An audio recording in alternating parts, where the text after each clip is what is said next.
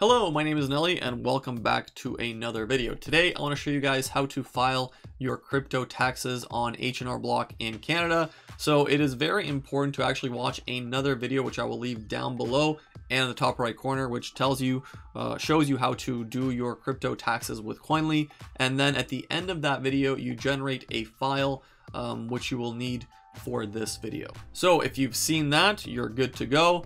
I'm going to assume that for H&R Block, you set up your account, your email, your address, all that stuff, and we can proceed from there. So on this page is where you start declaring your investments, your employment expenses, self-employment income, all that stuff. So we want to go down here and we want to select investments. So this is where your crypto investments will be. Once you've selected that, you're going to click next.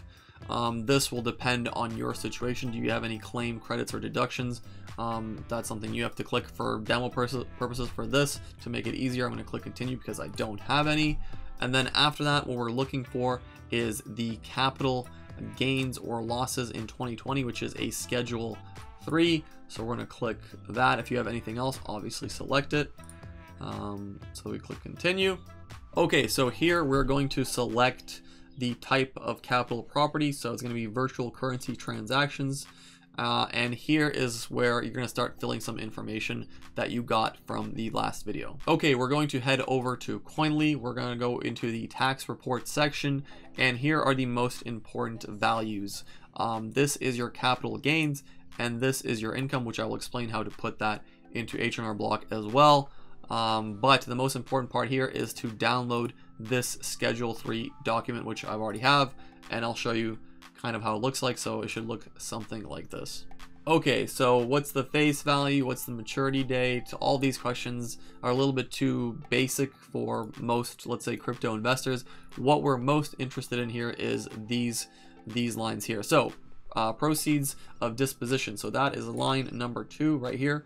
This value, obviously a demo, so it doesn't really mean much in this sense, but this is the value you're looking for. What's the adjusted cost base? So that is the one right next to it, number 3.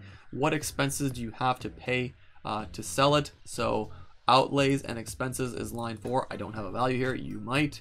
And then what's the amount of your 2020 reserve for this capital property? That is where you put in your gain or loss right here, this number 5.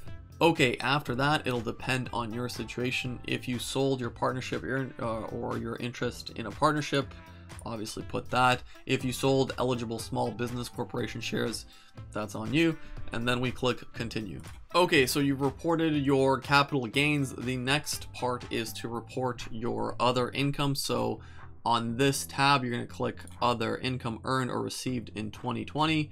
You're going to click continue. And we're looking for, let's see, how much income did you earn or receive in 2020 that hasn't been entered anywhere else in your return. So this is the value. So if we go back to Koinly, this amount, obviously, once again, a demo, I'll keep saying it, but it's okay. This is the value. And if you really want to see it in the income report, you can download this file.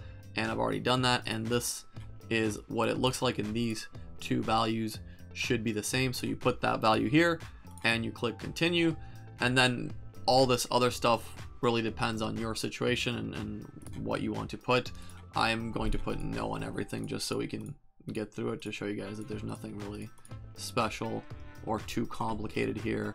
And that's it. There was a few other smaller questions that are not related to how I can assist you. It's all situational.